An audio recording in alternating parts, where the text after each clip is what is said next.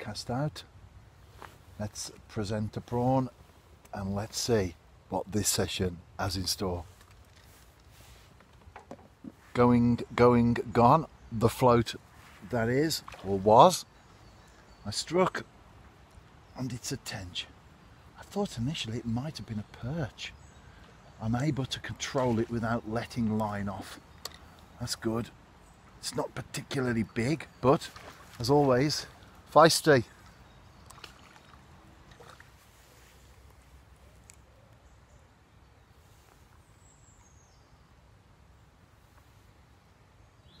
As you can see from the light levels, we're still in the early stages of the day.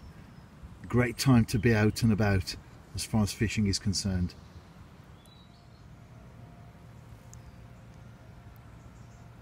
It's been quiet. The float just disappeared though. I've got a bream on. Variety is the spice of life. 3 species, assuming I get it in the net, which I have, and no perch in sight yet.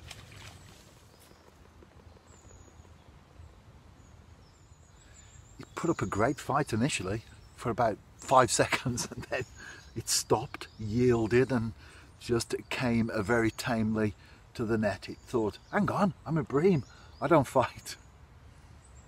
Nice fish from a small pool.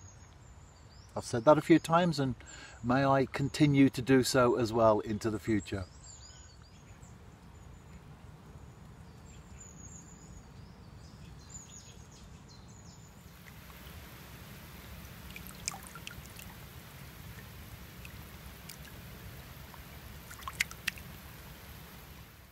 A short session, but I ended with 4 species of fish, all on prawn.